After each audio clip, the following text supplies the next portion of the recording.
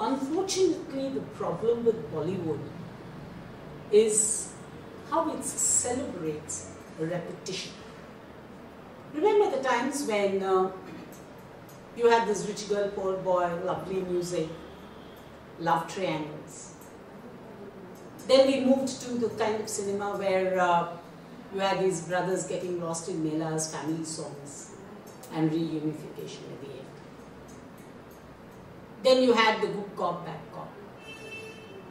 Suddenly Indian cinema now, or Hindi cinema, is celebrating evil, is celebrating raw power of malice, malady, viciousness, killing. 3 films that have made it onto platforms in recent times: Bulbul, Iron, and now Raat Akeli, are all dealing a very suspect human system and are seemingly pushing you to a belief that mankind's lost it all. We are living at its worst of times. And there is a celebration somewhere of the evil persona in man. I know as a person who's looking at a film, it is no business of mine to look at the kinetic chess that a filmmaker makes, and that is not what I'm talking about. My concern is not that. My concern is that repetitive validation that we give to this kind of a philosophy. By returning to that scene and pulling out different templates out of that kind of a scenario and depicting a story of man. Raat Akeli is one such. Starts off, there are 2 murders that happen. One is seeming road accident, but within seconds you know it's a murder because the driver of the car drags the bodies. There are dark night, it's terrible, eerie feeling, very well shot. And then there's a death, a burn, the bodies are burned. Quickly you move into the real story. There's an octogenarian getting married. He's killed.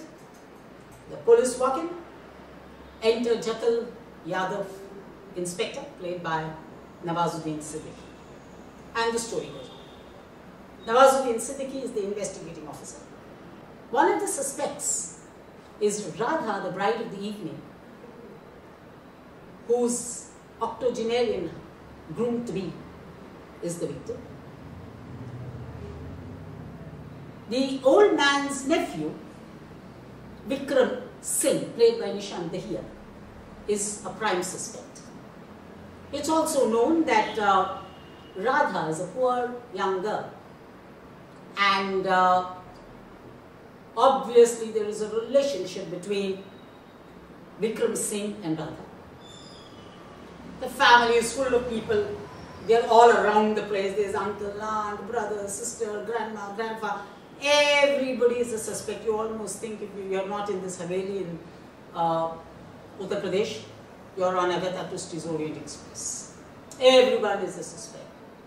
Everybody's finger is in the pie. Obviously, it's an investigation, and therefore there's a go ahead, go behind, go ahead, go behind that the inspector has. The story is obviously to revolve around Jatal Yadav, the inspector. Jatal Yadav's side story is about he being an old bachelor and his mother, played by Arun. Nice spirited performance from her. Is eager to have her son now, including a big at complexion creams, and how he does not want his mother to go around the matrimonial market searching for it, but that's a very brief sideline to the story. Entirely the story deals with how the police is finding it difficult to crack the murder mystery.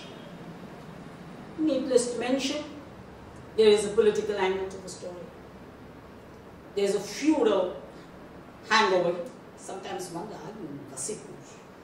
are you with those gangster movies of Jimmy Shelton and Sanjay Dutt?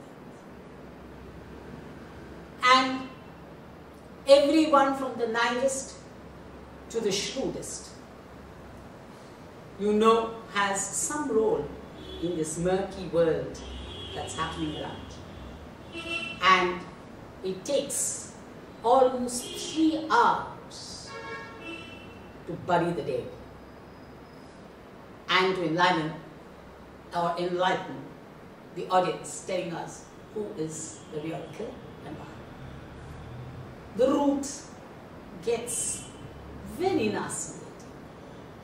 Again, I know my limitation as somebody who's reviewing the film, that it's not my business to decide the morality of the film. No, it's not. What makes it commendable is that there is a morbidity that shows no sign of you getting your spirit away for a minute or two. You don't even find like putting your finger into the popcorn box. Now, this is serious stuff. If somebody like a Mrunal or a Benny, and I'm just taking names, were making a social documentary story that deals with a value system that requires some kind of exposure, maybe there too there is something to push the envelope.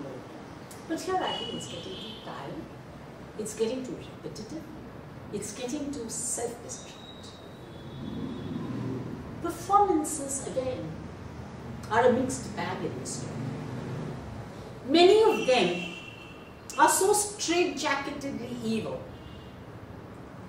that they are looking into the script and telling you what they need to be doing. Or they are looking into the camera and telling you what they should be doing. You don't blame them because they are all caricatures.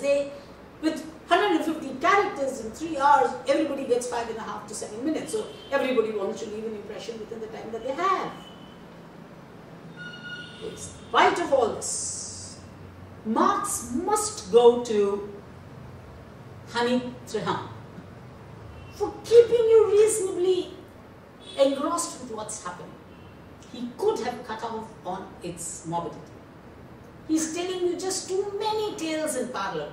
If I were he, I would have had the business sense of making 3 films out of this, 3 good movies out of this, but he doesn't. He chooses to put everything that he is bitten is to be chewed. What also keeps the movie going is the general all-round performances. But 2 names before I sign off. One is Nawazuddin. What an actor. I don't think one needs to talk any longer about the caliber of this great actor. Having said that, I would strongly believe that he needs to do a career check.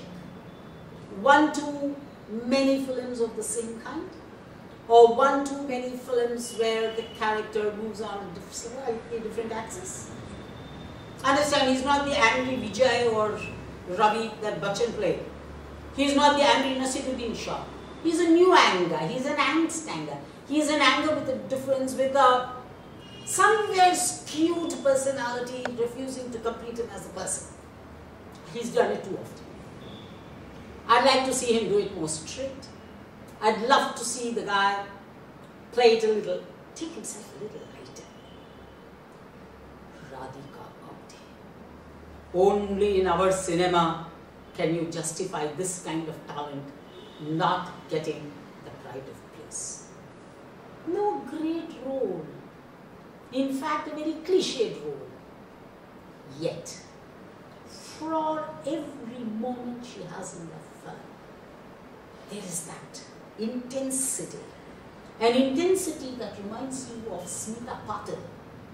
And this is saying something about an actress. I begin to believe that when people are crying sour of the N-word in Bollywood, here is an example of a tremendously talented actress who's still fighting for her rightful place in the scheme of things. And again, before I conclude, Raat Akeli hai. There are just too many people around there, it's not Akeli. On the other hand, if I have to go back to that lovely S.D. Burman song, I could only have said, सवाल बनी हुई उलझन सीने में, जवाब देना था पसीने में डूबे हो। सवाल बनी हुई उलझन सीने में, जवाब देना था तो डूबे हो पसीने में। We were looking for answers. We found questions. Bye bye and thank you.